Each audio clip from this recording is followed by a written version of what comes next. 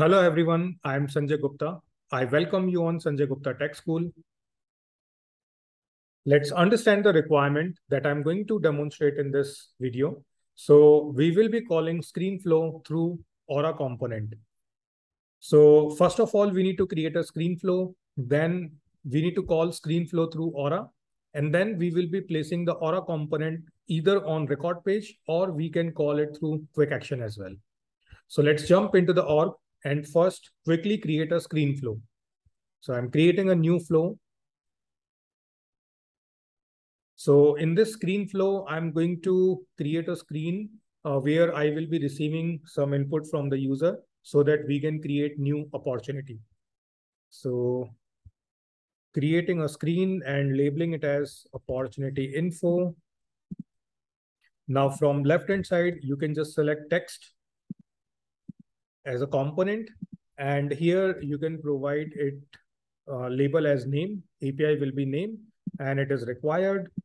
Then to create a new opportunity, we need to have one more field that is date, close date.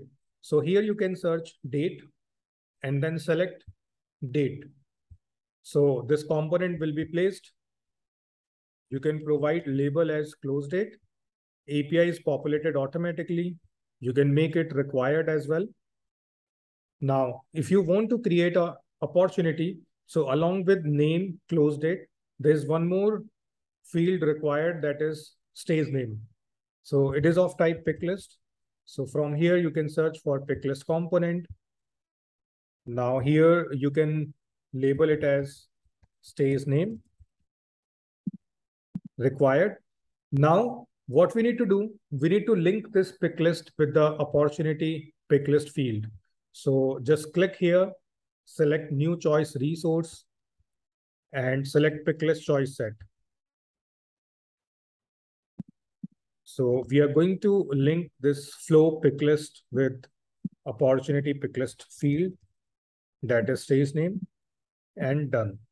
So now the stage name will be having values populated automatically. Now I'm clicking on done. I'm going to create one new resource variable named as record ID. Type is text and available for input.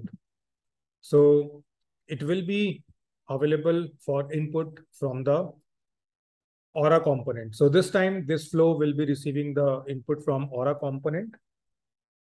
So I just clicked on done. Now here I'm going to select one more element that is create records.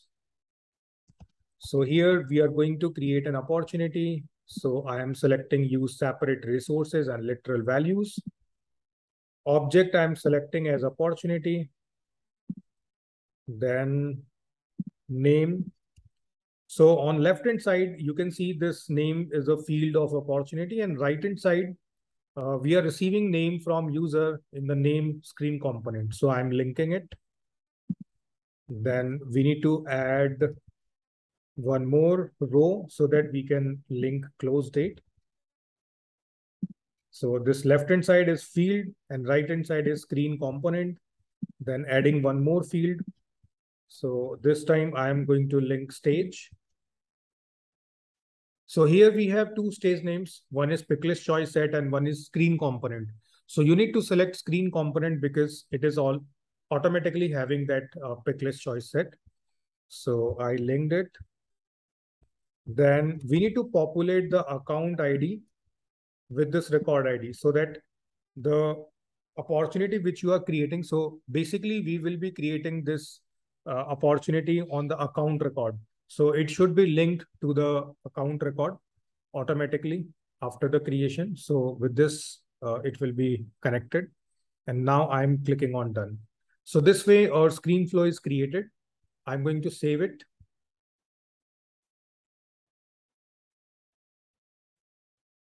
I'm saving it as screen flow for Aura and it is the API name for this flow. And I'm just clicking on save and activating it. So this flow first part is completed. Now I need to create an Aura component. So I just need to click here on gear icon I'm just opening developer console. Now here I need to create new component. So I'm closing this file, clicking on file, new, and from here I'm selecting lightning component. So I'm going to name it as call flow, and I will be placing this lightning component on the record page and quick action, right? So I'm enabling these two checkboxes so that this Aura component will be available to place on the record page and to call from the quick action.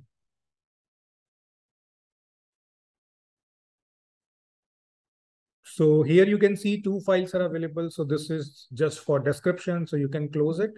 And here in this Aura component, you need to write your code. So here you can see we have these interfaces which are implemented. So this is first one that is available for record home. Then we have force colon has record ID and then force colon lightning quick action. So available for record home will make it, this lightning component will be available for placement on the record page. Then if you want to fetch the ID of the record on which this Aura component is placed, so that ID will be fetched automatically through this interface has record ID. And if you want to place this Aura component on the quick action, so you need this interface, right? Now, what we can do, I'm just creating one handler. Name of this handler is init. So if you are not aware much with the code, so this will seem difficult to you, but if you know a little bit of code, so it will be very easy for you. So generally, custom developer perform this operation. So if you created a flow, so you can work with your custom developer, or if you are already a custom developer, then I think you will be able to understand this. So this is a handler which will run automatically. Init means it will be initialized whenever your component is loaded on the browser.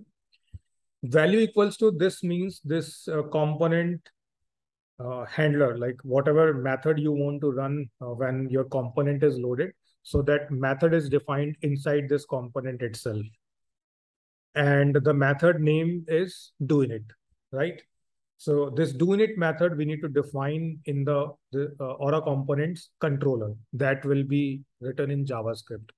So before that, I need to write one more statement, that is lightning colon flow Aura colon ID equals to flow data. So this way, lightning component view, this is known as view of lightning component, like your lightning flow will be placed here automatically with the help of this ID. So now at right hand side, you just need to click on controller so that JavaScript file will be opened, and there you can write the code related to your handlers method. So I'm just copying this name and I'm placing it here. Now here we need to create a variable named as flow, and we need to write component.find flow data. So here you can see we created a markup lightning flow whose ID is flow data. So this I'm finding with the help of component.find. I just passed Aura ID, and the returned value will be available in this flow variable. Now, after this, we need to set input values in a variable. So we are going to set input values in our variable.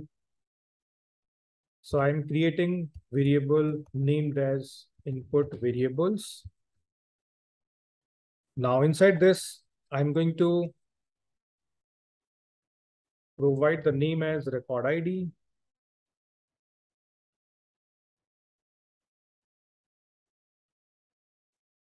Type will be string,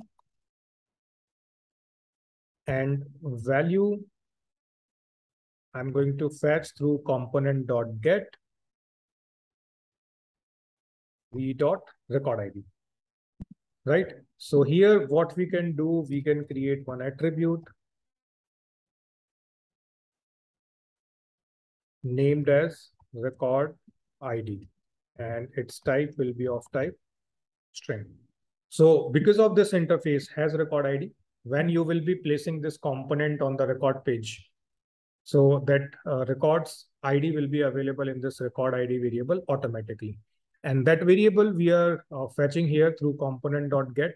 So this value will be assigned into this input variable name as record ID. Now we are going to pass this into the flow. So after creation of this variable, you can call your flow. So you can write flow dot start flow, and inside parenthesis, you need to provide the API name of your flow. So from properties, I can fetch the API name, and I'm placing it here. And here I'm going to pass input variables. So this way, Lightning component is created. So you can just save both the files, this components view and this components controller. Now, after saving it, you can jump to your account record. So open any of the account record and click on this gear icon, edit page.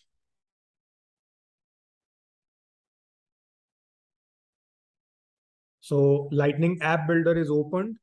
And from here, I'm going to remove the previously placed components. And if I scroll down, so at the bottom, you can see I have a custom component named as call flow. And if I take you here, so our component name is also call flow, right? So this way I can drag and drop it. So you can see I just placed my Aura component and it is automatically showing that flow here.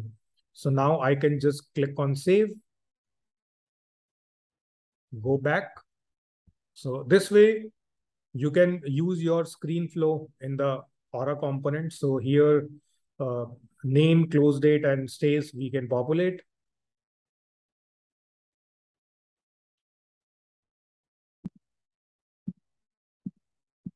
And then click on next. So it is executed. And this opportunity is not linked here. So let me just check whether opportunity is created or not. Yeah, opportunity is created, but it is not connected.